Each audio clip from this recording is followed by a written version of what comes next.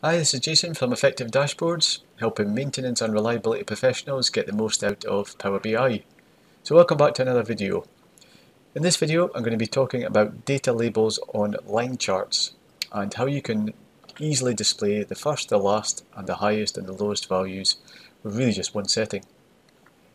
Okay, so let's get started. So we've got a line chart here and there's no values selected and it is showing the overall equipment effectiveness percentage for a piece of equipment.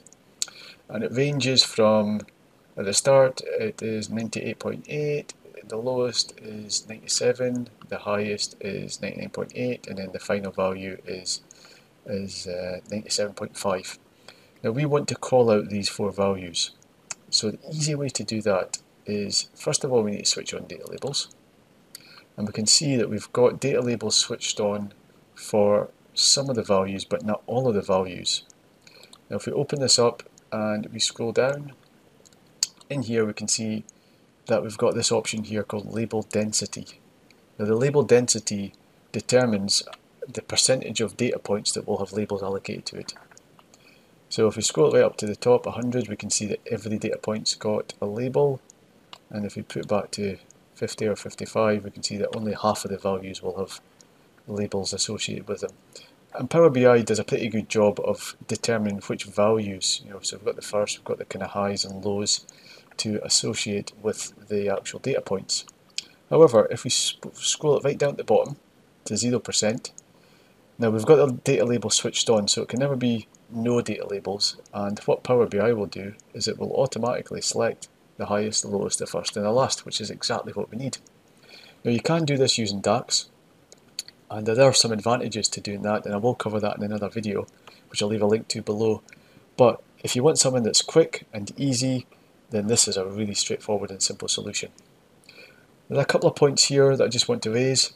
The first one is that we need to make sure that we've got this data label switched on here. Okay, so that needs to definitely be switched on. And the second point is that it's really useful for trends that are mini trends. Okay, so it may not be quite as useful for these kind of high level trends here, but what you can do under this data labels again, if you want these to stand out a little bit more, is you can actually put a background in as well. So if you scroll down, you can show the background, and yeah, you can plug out the background and make it a different colour, and that just highlights the fact that there's an actual value there. So really straightforward, really easy.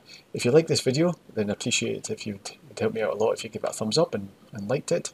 And if you want to keep up to date with the latest videos, then click the subscribe button and click the wee bell to get a notification whenever I release a new video, and that's normally every week.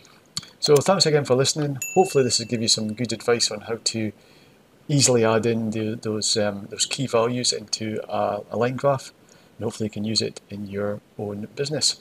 Okay, thanks for listening, and I'll talk to you in the next video.